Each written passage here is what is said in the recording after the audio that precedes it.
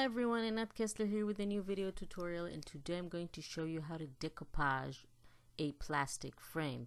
So I'm using an IKEA plastic frame which has all kinds of curves and really hard to cover. So I want to show you a really easy technique to create a decoupage paper and cover it.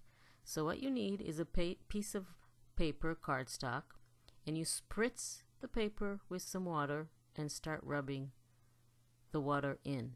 What we want is for the water to be absorbed by the paper.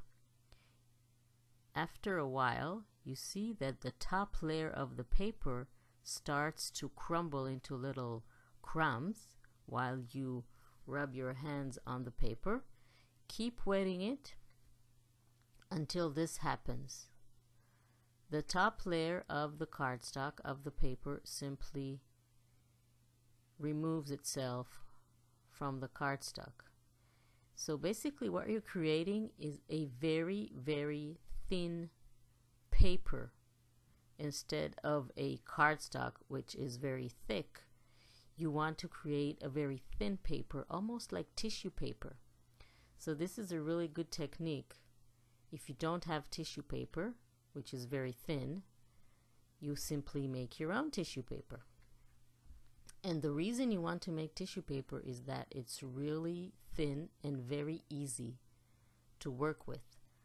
So after your paper becomes really, really thin, you have to dry it completely. If you don't have a heat tool, just leave it to dry in room temperature.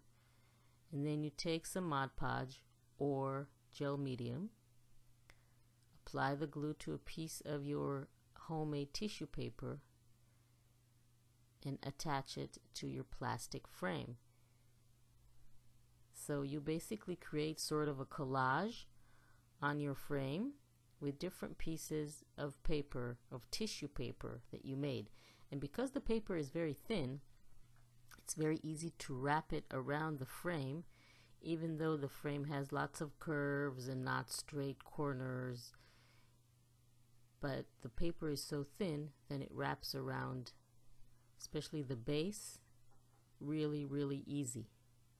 So basically, decoupaging a plastic frame is much easier than you think. All you need is some homemade tissue paper, and you can basically cover any plastic, and it will work on wood, on metal, on glass. It will work on any surface.